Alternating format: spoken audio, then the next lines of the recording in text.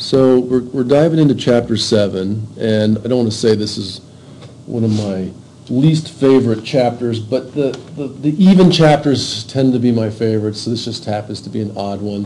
And the reason is that the even chapters, really dive into the physics and the mechanics, and the other ones are more just kind of historical in general, but it's okay. You need a nice blend there. All right, I'm going to get into my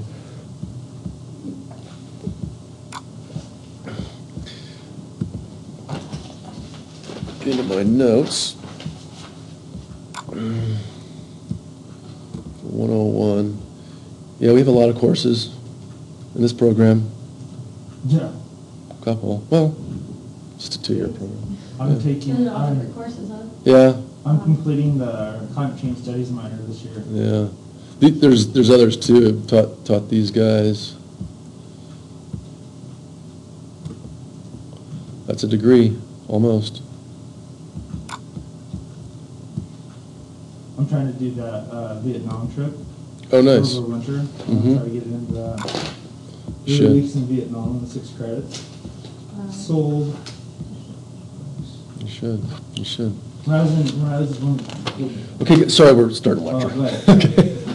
All right, so oil and gas, Chapter 7. Here's a little bit of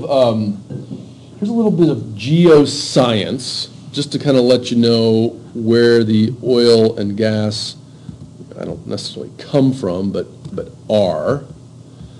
And here's one other thing that's definitely worth mentioning. And this is something that I have recently learned from my own just correspondence with people working in the energy field. So just to back up slightly, Chapter 6, if you remember, was coal.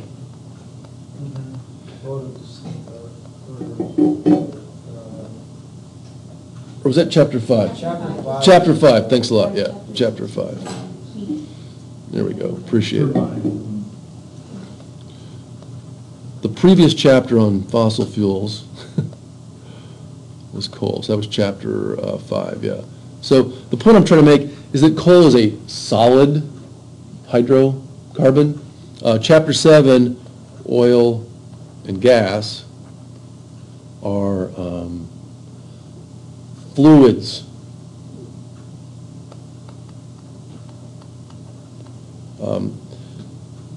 Gas, or natural gas, is a gaseous fluid, and oil is a liquid fluid. So liquids and gases are both fluids. They happen to be two separate phases of matter, solid being a third phase, plasma and the sun being a fourth phase, and apparently the Nobel Prize was just awarded to like 3 individuals who discovered yet another phase of matter. I don't know exactly what it is, but yeah. Well, check it out. I wish I had time to take a deep dive into that. But that's just kind of one way to think about these things in broader terms, and why we don't see coal-fired steam engines running back and forth across the United States. Still have it in China, apparently. There are steam engines still, coal-fired steam engines still running in China. But you look at, so oil being a fluid, much better, cleaner for transportation, et cetera. This is also why we don't see oil-fired power plants either. Kind of strange we're starting to see gas turbines, and Northwestern Energy was just on the radio this morning saying, hey, we're going with gas-fired. Yeah, it's cleaner, and you can start and stop them more quickly than you can a coal-fired power plant. So, we can sort of see gas as sort of a bridge fuel, if you will, to 100% renewables. Elon Musk is also touting natural gas as the ideal rocket propellant. So just something to keep in mind there. Okay, but where is it? Oil and gas are less dense. They have a lower specific gravity than water. all of this cap rock and impermeable strata, these are just different types of rock that do not allow the gas and oil to leak up. Where did these come from in the first place? Well, it's just a giant compost pile on planet Earth. It was just giant amounts of biomass that were covered. Some of the gas, and this is also a little bit of a side topic, but very early, and I'll just show you this really quickly, very early in my research,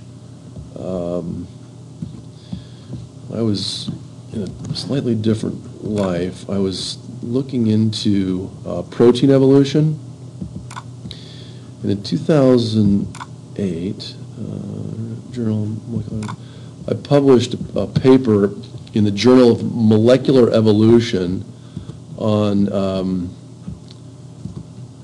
a collagen that I discovered in a marine bacterium, which was kind of weird because normally you think of collagen as being necessary for your bones and your skin, and like why would there be collagen in a bacteria? Well, because here it is, little tiny bacteria under the microscope. As it turns out, there are these sort of collagen fibers. It allows this bacteria to hold itself together out in the ocean in these giant blooms that we've seen before. No one had seen the collagen before. I went to find the genome for some of these other bacteria that live in the ocean near thermal vents. As it turned out, the majority of the genomes for bacteria living near thermal vents at the bottom of the ocean were not publicly held. The genomes were held by petroleum companies.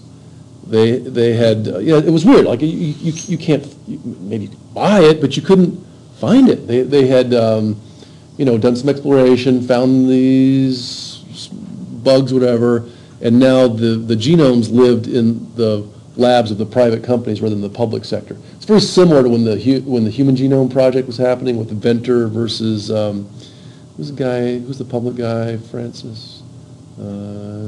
Anyway, the NIH was sort of competing with Craig Venter to publish the human genome fastest. So it was similar competition, public versus private competition for the genomes, because it could be that some of these gases are still being manufactured by microorganisms that live underground.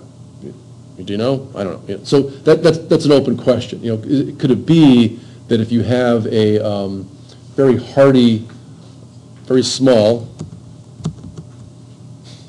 this is taken under atomic force microscope, very small organism, could it be still making methane from the other hydrocarbon, chewing through the carbon bonds, the hydrogen bonds, et cetera, and just making gas? So that was just one little exploration into the sort of the bridge between biology. These these bugs diverged. I think I have a little tree of life here somewhere. So I did a little genomic analysis to see how long ago, in millions of years, these organisms sort of diverged from our own ancestors to sort of see where did this collagen come from. But anyway, just one little peek into my own past and the sort of the tie between molecular biology, which is responsible for a lot of the fossil fuels that we see now, and energy. Okay, so the cap rock is here, and this is, so where are these humps coming from? Well, tectonic plate movement. Where do those come from? Just, momentum on the Earth's surface, tidal forces. The moon is yanking the crust back and forth, to and fro all the time. So here's just buckling. Here's another way for oil to get trapped. Note that gas is not being trapped here. Basically, you've got a fault. You just got a crack, or the gas is going to leak out, but not so much that the oil can come through. And then finally, here's a salt domes. This is another formation that is impermeable, and I don't know all the physics behind salt dome formation, but It's, it's coming up. Did you guys know, geologists, probably not a geologist. What about it? How the salt dome forms. I just don't know the physics of it, if it's just like a stalagmite or, It's the compression of ancient seawater. so it's just seawater coming out of solution? It's possible. Yeah. I've never seen domes, I've seen formations, like giant layers of salt, but I've never seen a dome. Yeah. Well, anyway, so I'm just going with what I know, not being a special in the field. But the point is that the liquid phase can be trapped between these two other impermeable solid phases. Yeah. Okay. There's a lot of salt. Here we are. Yeah. So here's James Paraffin Young, and if we go, let's just take a look at the chemical formula for paraffin.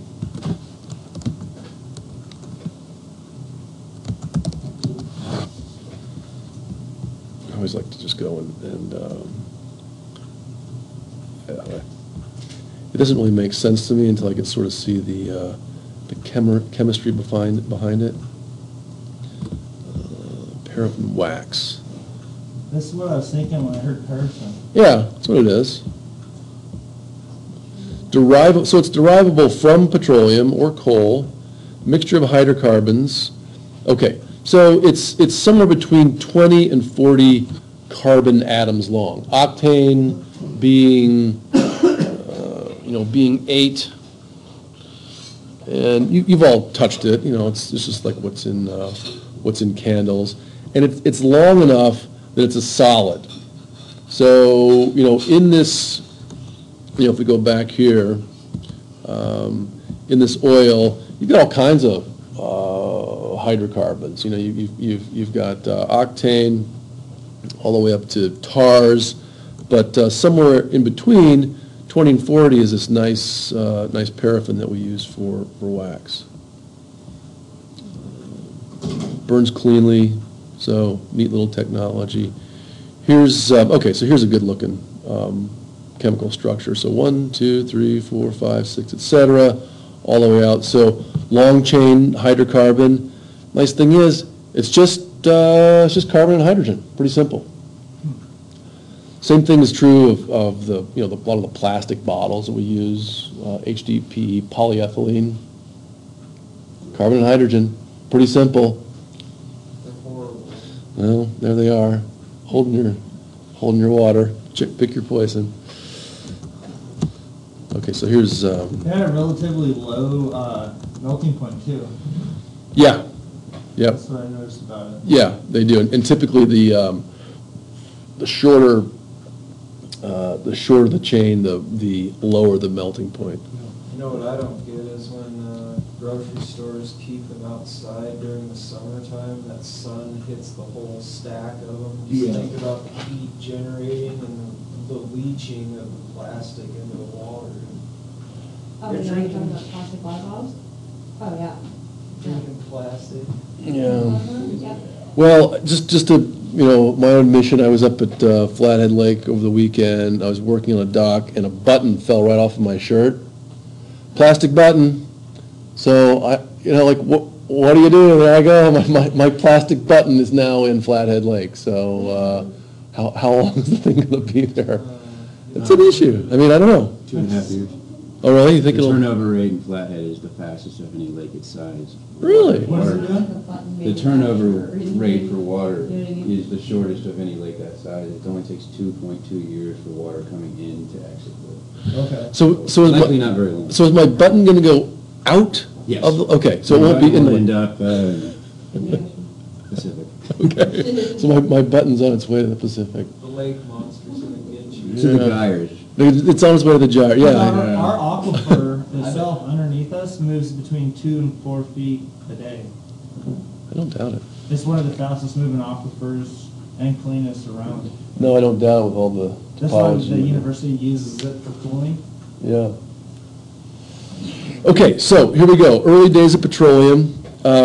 Love this picture. If you think back to our very first day in lecture, this is more or less the date that I was referring to. We said that petroleum exploration, we started going gangbusters about 150 years ago. So very early oil rig in Pennsylvania, Titusville, 1859, in the U.S.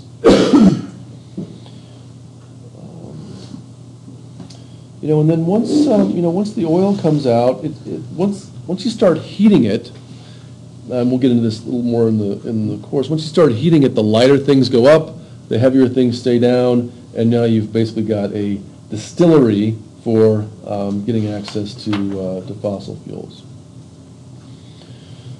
Okay, there's a few other things right here. I'm just going to read really briefly box 7.2 on page 218. The oil price shocks of 1973 and 1979. A lot of people say, well, when did oil peak? And there are many answers to that question. And you can look at supply and demand from a couple different standpoints. One is what's the supply on planet Earth? How much is there? The other one was like, what's the supply in the U.S. oil reserve? What's the supply in the Saudi oil reserve, et cetera, et cetera. There's a lot of different ways to look at that. But box 7.2 talks a little bit about this. So the USA was the world's largest oil producer from 1900 right through the 1970s. And at that point, it wasn't like our technology got worse, like the machines didn't break. The oil peaked on this continent in the mid 70s. We start, these nice little oil pockets, they're finite, and once you suck all the oil out of them. That's why it's not sustainable, because it takes so long to Yeah. regenerate itself. And the ratio we discovered on the first day of class, it's a 10 million to 1 ratio. We're pulling it out 10 million times faster than it's being made. Okay, so, but to go on, right through the 70s, in 1935, U.S. produced about 60% of the world's oil, and it was a major exporter. The world oil price was effectively controlled by a very few large, mostly U.S. oil companies.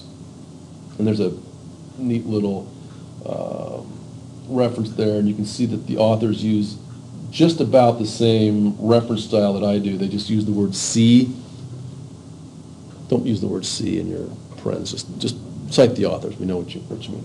Anyway, it's Drollis and Greenman, 1898.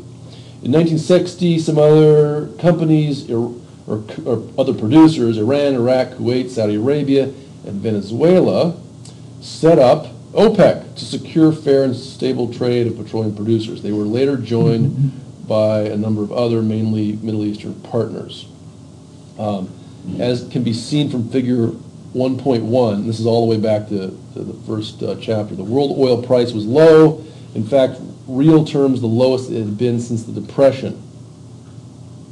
Very cheap oil, very large cars, very, very large Cadillacs in the U.S. The big flares in the back. Yeah, big flares in the back, and love to get one of those and convert it into an electric vehicle. There's lots of real estate up there for solar panels, too. Mm-hmm. Flywheels, the whole thing, fuel cells. Okay.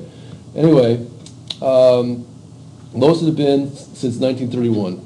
World annual primary production had quadrupled. That's amazing. World annual primary production had quadrupled in 20 years, between 1950 and 1970. So the technology's just got better and better. Okay, OPEC's concerns reached a head in 1973. U.S. oil production had peaked, and the U.S. was now having to import oil. Rot-row. Was oil underpriced? Were the members of OPEC getting a fair price? So, in October 1973, a long simmering war between Israel and its neighbors, Egypt and Syria, broke out. The Yom Kippur War. This was of global importance since Israel had the backing of the U.S. while Egypt had the backing of the Soviet Union. The Arab, so it's like a big game of, what's that? What's the game? Risk. Not good, because it was real. Egypt then at the back of the Soviet Union. The Arab members of OPEC decided to use the oil weapon in support of Egypt and Syria. Shut off the tap. They announced price rises and production cuts, which would increase every month. A peace deal between the warring countries was eventually brokered on January 1974. Some of the production cuts were lifted, but oil prices did not fall. It had become obvious that the world could afford to pay more for its oil. The average price for 1974 was 3 times that it had been in 1973. So What? tripled the price. In just 1 year? Yeah, in 1 year. Triple the price Is in that 1 year. when there were all the shortages was going on in America? Because my mom used to tell me Yeah. that there was like shortages where you had to wait in line for Yeah. gas and some. Yeah, it was. I mean, it's not so much there was a shortage of oil, there was just now a shortage of money to pay for the oil. Okay. I mean, like, the amount of oil in the world hadn't gone down, just the Manufacturing of it or, yeah. yeah, because I Well, you still know, remember gas Global economics. under $1 a gallon. Yep. Then in 1979 came the Iranian Revolution. The country's oil output, about 8% of the global total, dropped dramatically. So, you know, when war breaks out, you know, no one's going to work, keeping the oil rig pumping. They're, you know, busy dodging bullets. That's Iran, you said? Iran, Okay. 1979. Matters got worse in the following year, 1980, when the neighboring country of Iraq attacked Iran, destroying much of the oil infrastructure. The world oil price peaked in January 1981 at nearly 10 times, in real terms, what it had been in the summer of 1970. So Jeez. in 10 years, it goes up by a factor of 10.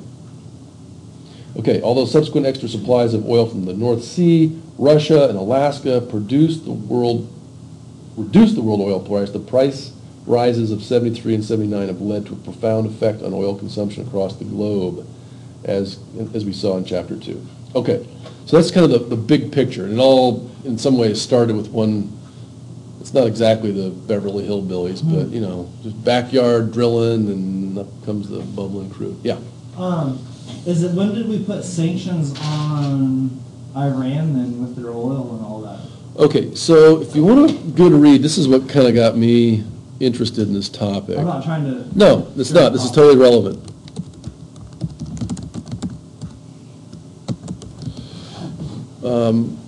This guy's book, Clark,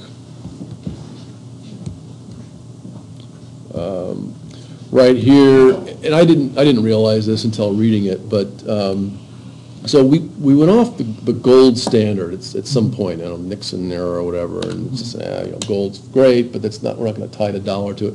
We essentially tied the dollar to oil, and that's, you know, the globally recognized or whatever currency for late 2000, 2001, the euro was getting stronger as a currency, and according to, what's his name, William R. Clark, Saddam Hussein said, I'm going to start selling my oil in euros because Europeans pay more for it because they're just careful with it. Well, plus we're buying by the liter too, not the gallon. Yeah, the liter versus the gallon, I'm not sure if that has a heck of a lot to do with it, because they're still selling it in barrels. They're still buying it in barrels. And, you know, you just saw the euro, and here it is, it's the dollar versus the euro, and there's George Bush, and there's Tony Blair, you know, ready to start squirting gasoline on them like in the Zoolander 1 movie or something, I don't know.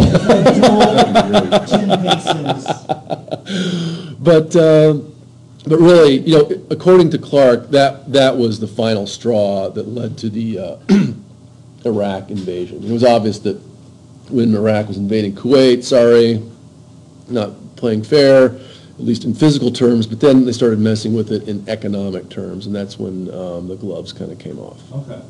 According to Clark. Petrodollar warfare. Yeah. Yeah. All right, so, what have we got? 10 minutes left? Man, we've been 5? 10? We've been cranking today. We've covered a lot. We covered summary 2, summary 3, problem set one, we've covered oil, now we're on to gas, which is, well, very interesting as well.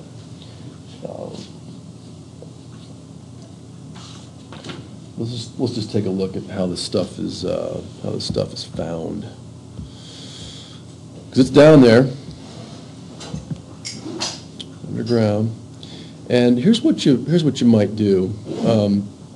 And maybe you've done this before. If you ever tried to hang pictures on the wall in your house, you might go and tap on the wall. And if it sounds hollow, then you don't put the nail in there. And if it sounds more solid, that's probably where the 2x4 stud is. And you whack the nail in there. That's where you can hang your pot or whatever. So same thing, just a little more sophisticated. This is a three-dimensional version of that, where an acoustic wave is sent from an exploration vessel.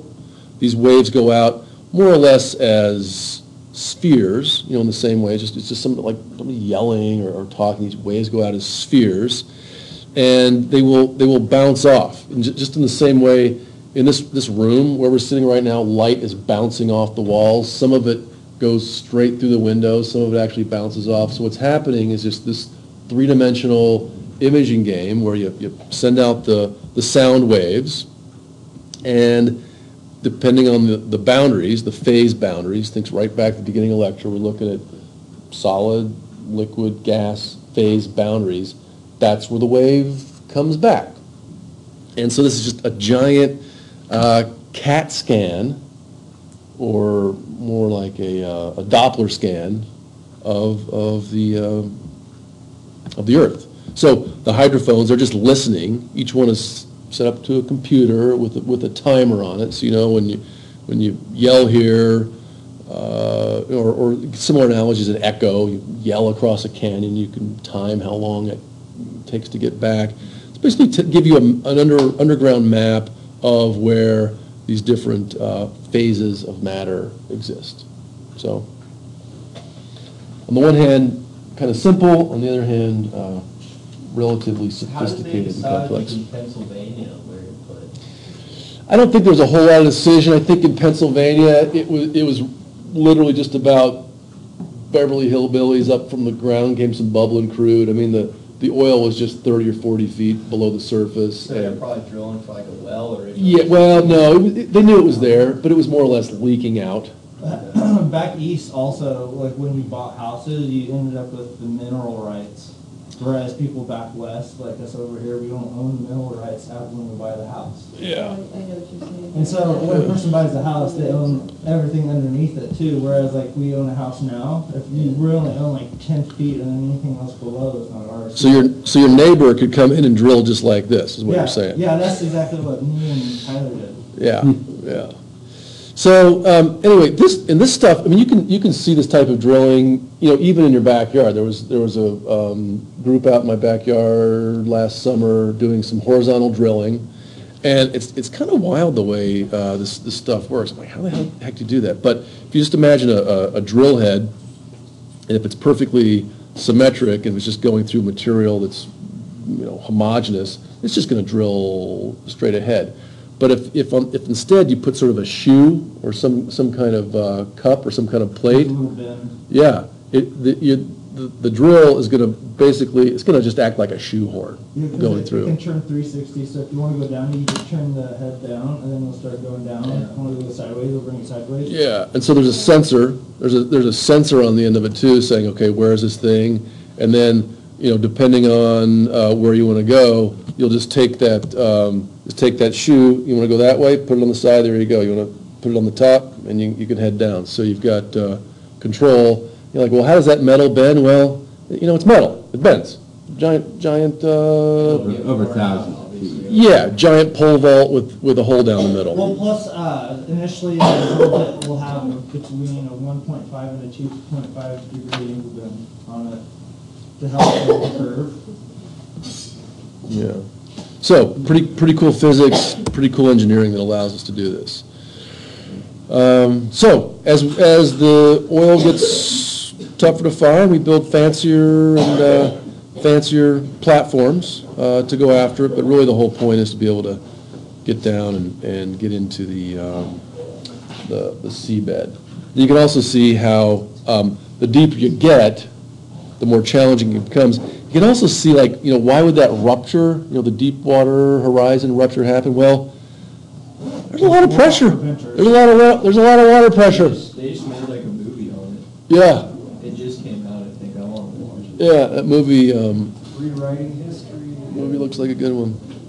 So, anyway, there you go. Oh, yeah, and this is a Cool. British textbook too, so they're probably gonna cover up plenty of the The British conspiracy.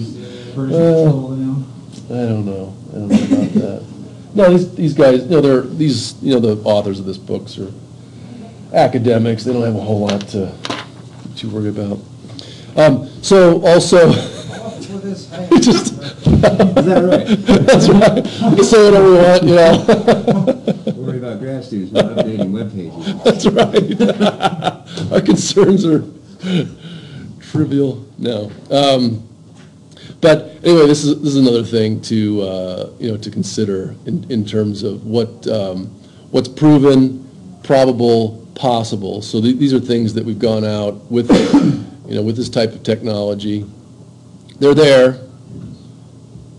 And then the next question is, can you drill for them or not? How big a platform you're going to have to build to get down to them. And these are other hey, somebody's done some geoscience, there must be other resources out there we just haven't found. Oil deck, Texas, Spindletop, 1901. So again, just gravity and the Earth's crust squirting the stuff out of the ground. There's so much pressure and heat down there. Yeah, It's like shaking a soda. yeah. Yeah, that, pop that through that rock and out it comes. Same thing would happen if you, drilled into the Earth's magma. It's just, making a little mini volcano. That's all it is. Russia has the deepest well or hole that they're drilling right now. Yeah. It's I can't remember do you remember how far down it is, Tyler? It's like 4 miles. It's something like it's miles and miles. Or maybe down. kilometers. To the point where they can't drill anymore because the temperature's so hot, it's just messing everything up down the hole. Guys, one last thing here before I let you go. This figure is accompanied with enhanced oil recovery. It's mentioned that CO2 is sometimes used in that enhancement. I just learned recently there is a 200-mile CO2 pipeline between Wyoming and Montana for doing exactly this. It's kind of wild. So, it's one sort of solution for, taking CO2. It's coming out of the power plant anyway. Let's just send it, send that CO2 underground for more. To bring up more, liquid petroleum. Okay, that's what I got. We got through 7.4. We will cover some of the technical details of oil refining and other gas technologies on Thursday.